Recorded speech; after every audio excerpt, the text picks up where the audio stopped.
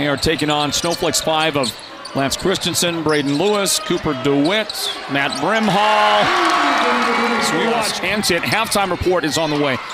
Ty Boone trying to work inside, gets it blocked, makes the shot. Coach Claire knows you're not going to talk the guy out of it, but you do want to, serve notice if you can a little bit early before it hit the